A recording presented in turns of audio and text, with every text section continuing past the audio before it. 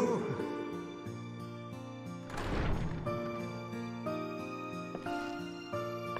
I pray we have not called you at an inopportune moment. We wanted to offer our thanks for your kind words in the forum.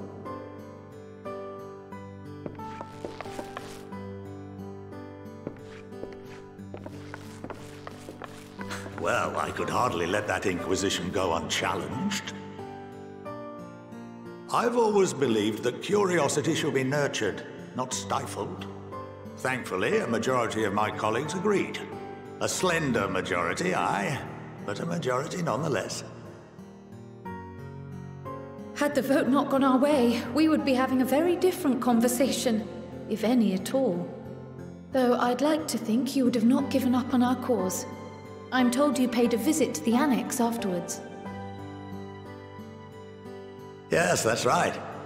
I was hoping to speak with the grandchildren of my dearly departed friends Galuf and Louisoix in a less dour setting. But it seems I just missed you.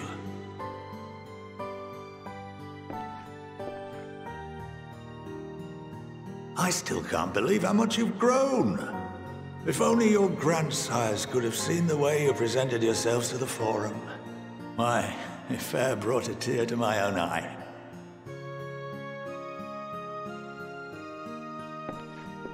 You must have the patience of a saint, putting up with this lot and their antics. Never mind Matoya's prize student. Luckily, I know a thing or two about managing unruly younglings. If you ever need advice, don't hesitate to ask.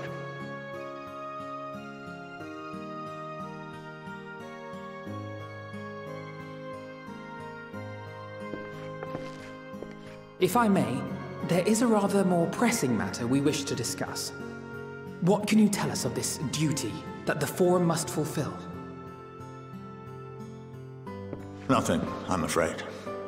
Like all humble servants of the Forum, I am sworn to secrecy.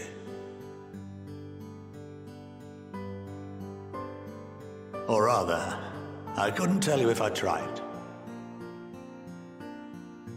Our duty is of the gravest importance. Furthermore, if the particulars were made public, it would incite widespread panic. As such, those entrusted with this duty have been bound by an enchantment, which prevents us from speaking of such matters without the express permission of the Forum. How is that even possible? It's been some time since I last gave a lecture. Please, take a seat.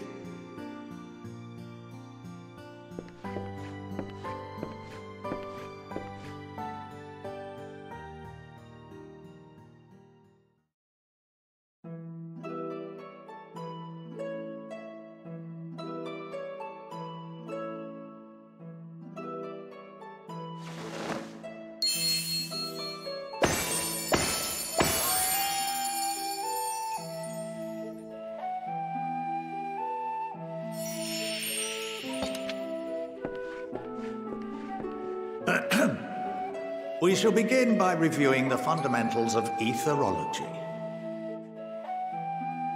The ether, which imbues us with life, can be categorized into three forms.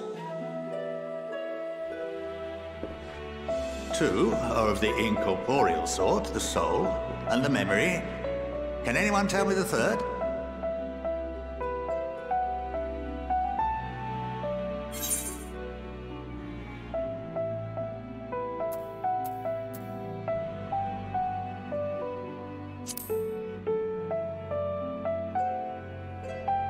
Yes, very good. This is the form with which the layman is most familiar. Consumed by even the simplest of daily activities and replenished by the food and drink that sustain us, this form of ether is in constant flux. In contrast, the ether that comprises the soul is rarely subject to dramatic change. The same can be said for memory, as the two are intrinsically linked.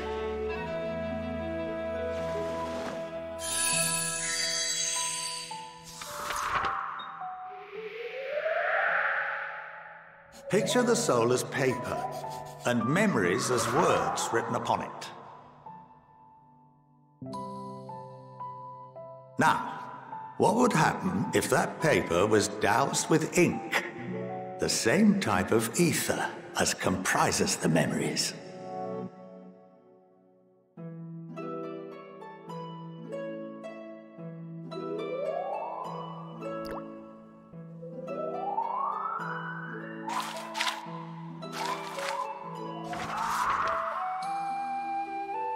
It would blot out everything that was written.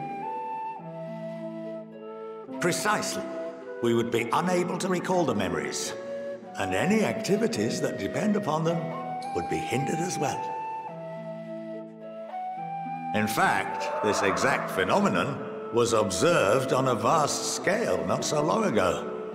And what might that have been?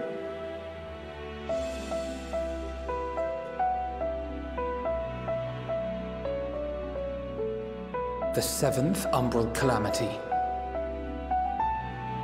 The people of Eorzea vividly recall Bahamut breaking free of the Lesser Moon and raining hellfire down upon the realm. But no one could seem to remember the events that followed immediately afterwards. Indeed. To this day, we have yet to determine whether it was an unintended consequence or a deliberate act. The enchantment which binds me and the rest of the Forum is based on a similar principle. And yes, it is a contravention of the Sharlayan prohibition against the practice of memory manipulation. Only when a new member is inducted and told of our great duty are they subjected to the process. A necessary evil.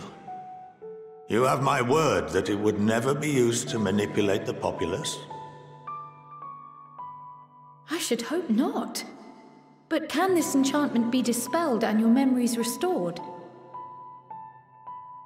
If 9/10 of our members give their approval, then the process may be reversed. Then, and only then, would we be able to speak freely to others of our sacred duty.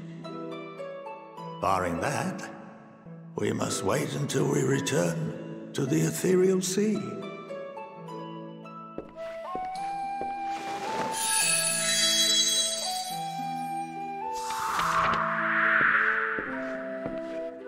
For there we will be purified, the blots upon our souls washed clean.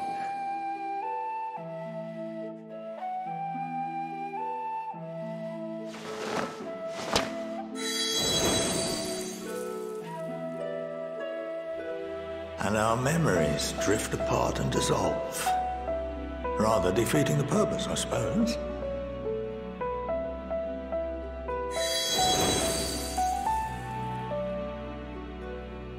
But there are those memories that are indelibly etched upon our souls, some believe.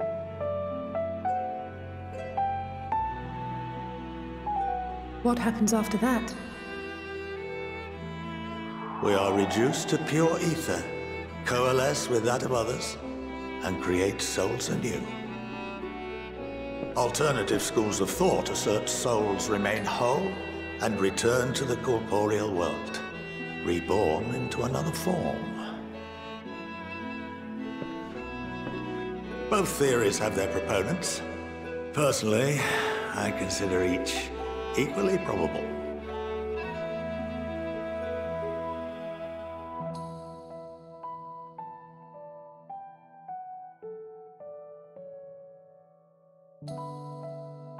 Well, I think that's enough education for today, now that I've given you some food for thought. Or rather, an entire banquet.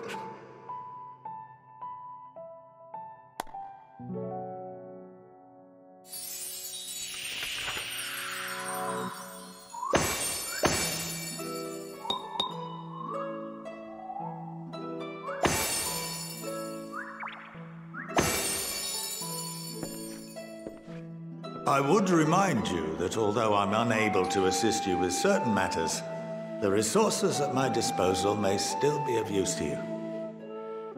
I'll arrange for you all to be given the run of Phenomenon. Of course, as associate to our alumni and the students of Baldessian, this privilege is extended to you as well, my friend. Oh, and I suggest you speak with Ki Aliapo. She's well known among the artisans of Sharlayan, and her network of contacts may prove useful in your search for knowledge. I wish you all the best in your pursuits, wheresoever they may take you.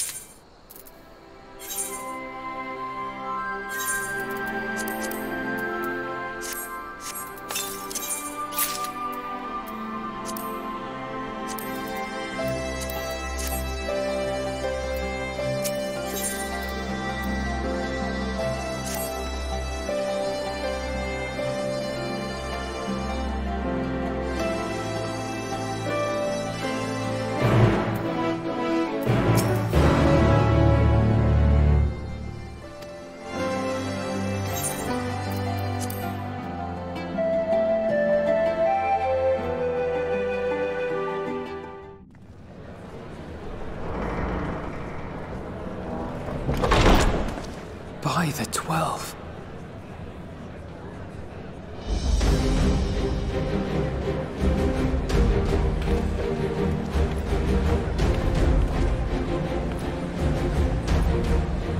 Glad you could join us. I hope you don't mind, but we went ahead and started without you. As you can imagine, our traveling companions were eager to become acquainted. 'Tis a rare thing indeed to see such a diverse and talented group of individuals assembled for a single purpose. We fight not only for the sake of Eorzea, but for the entire world, including the people of Garlemald. Much rides on the efforts of the Ilsabard contingent. Indeed, which is why I am glad to find myself in the company of many trusted comrades, yourselves included.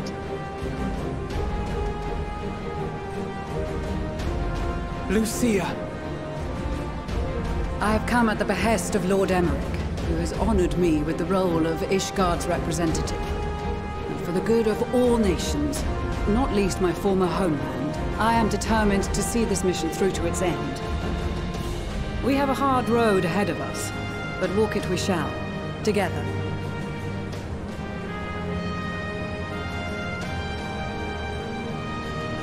We too welcome this opportunity to work together once more. I have faith that, if there is a way to resolve this conflict, we will find it. Allow me to introduce you to the rest of our company. Everyone! If I may have your attention.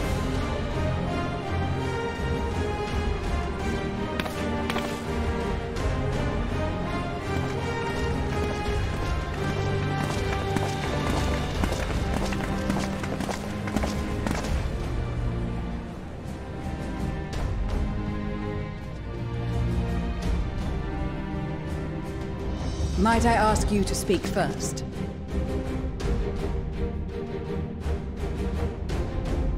If I must. I am Arun Senna, spokesman for the Gridanian delegation, here on behalf of my esteemed sister, the Elder Seedseer. We shall provide support and protection to those in need during our time in Garlemald. To that end, I am joined by healers selected by the Conjurers Guild, with the Order of the Twin Adder's Finest serving as our escort.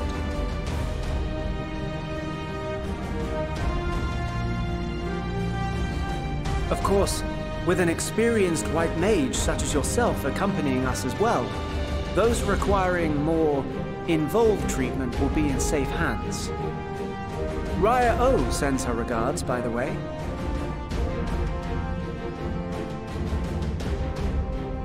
Suppose I'd better say my piece. Wait, I know you. The name's Sicard, in case you've forgotten. Truth be told, I'd rather you had forgotten. Anyway, the Admiral asked Captain Hilfear to send his best, and for whatever reason, he picked me. Of course, if I'd refused, I'd be the laughingstock of the bloody executioners, and my reputation's taken enough of a keyhauling as it is. But more importantly, like any pirate worth his salt, I know when you're staring down a storm, you gotta trust in the commander of your ship.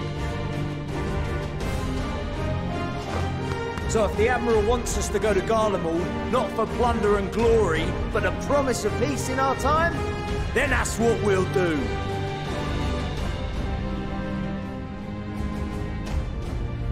Since we all know how much the Empire loves its steel, we thought we'd bring along a few smiths to make the most of it. Give them a pile of scrap and they'll cobble together anything you fancy. Of course, just like the Gridanians, we got fighters of our own. We might have come with a more constructive purpose in mind, but we're more than capable of cracking skulls, believe you me. Well, you're certainly raring to go. But then again, so are we. The most dependable warriors of Uldar and Alamigo have assembled at the Sultana and General Aldin's behest.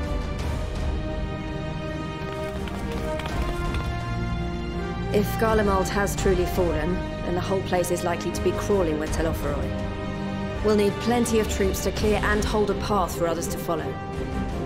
That's where we come in.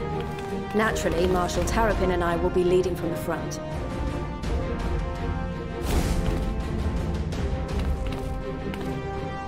It's been some time since I last saw you in your element on the battlefield.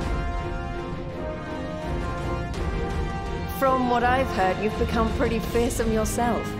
Master Matoya, the Avatar of Destruction.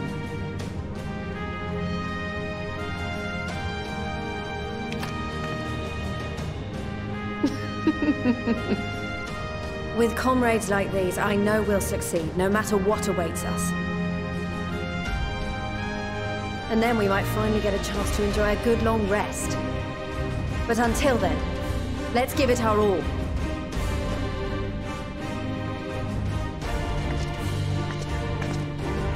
As for Ishgard, we Temple Knights have come in force to uphold our nation's commitment to the peace and welfare of our allies.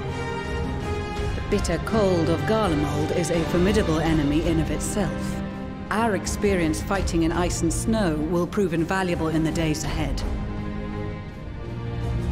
Accordingly, I have been designated commander of the Ilzabard contingent. I will do all in my power to provide you with the leadership and guidance you require. The four high houses, House Hylinart foremost among them, have arranged for a host of machinists to join us on our mission. Their knowledge of Imperial Magitech is sure to be a great boon. They will address any problems of a technical nature, together with the smiths of Limpsa Lomitsa. There is another awaiting introduction. Lord Emanolain! Ah, yes. Emanolain de Forton, at your service. Though, lest there be any misunderstanding, I should stress that I've not become a fearsome warrior while you were away. Rather, far from it, actually. My brother, in his infinite wisdom, decided this would be an excellent chance to make something of myself. Oh, and fight for world peace and all that. But, should the opportunity arise for a spot of ballroom dancing, I will be your twinkle-toed gentleman of light.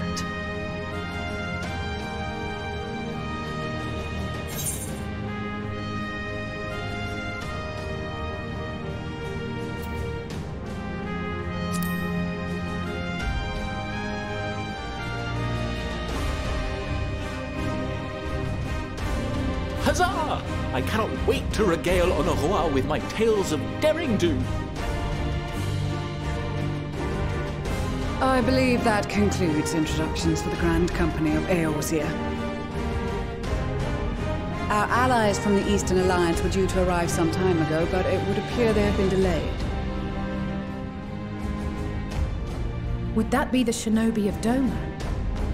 Actually, they've been tasked with relaying messages back and forth between the various Eastern nations. According to Lord Hien, however, an equally capable company of warriors has been sent in their stead. Out of my way, you preening fool!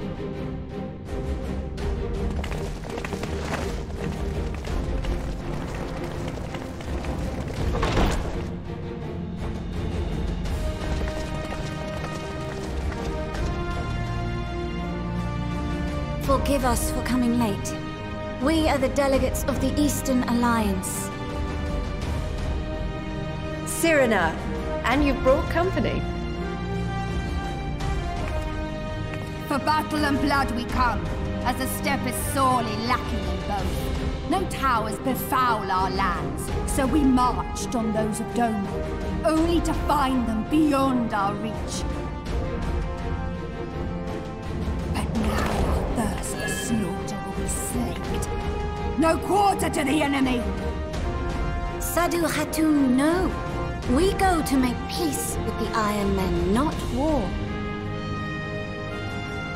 Warriors of the Steppe, we've heard many tales of your bravery.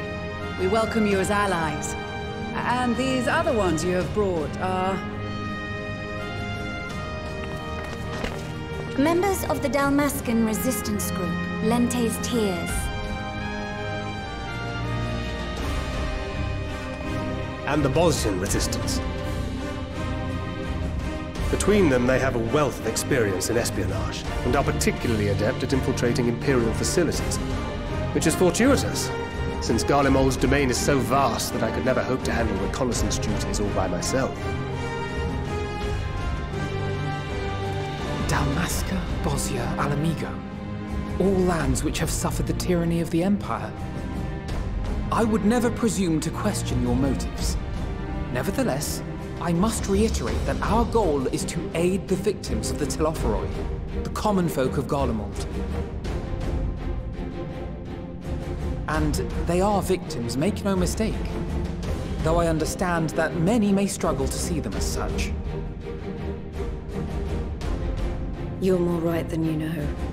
For every one of us that answered the call, there were a dozen that refused. Not only in Alamigo, but everywhere we went. And who could blame them? The Empire's always been the enemy.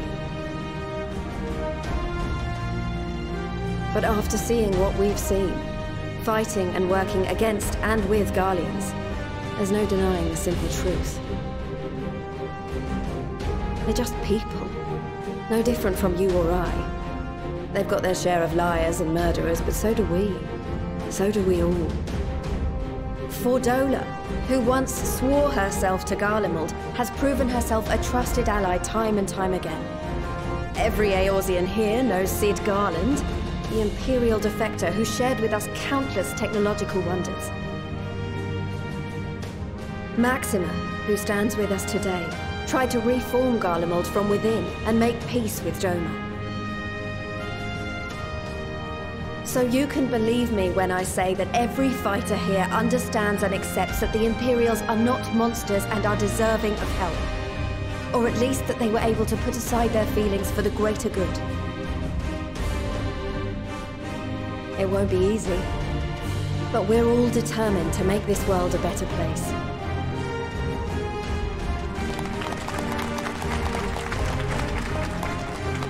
What lingering concerns I may have had were clearly unwarranted. I agree with everything you said wholeheartedly.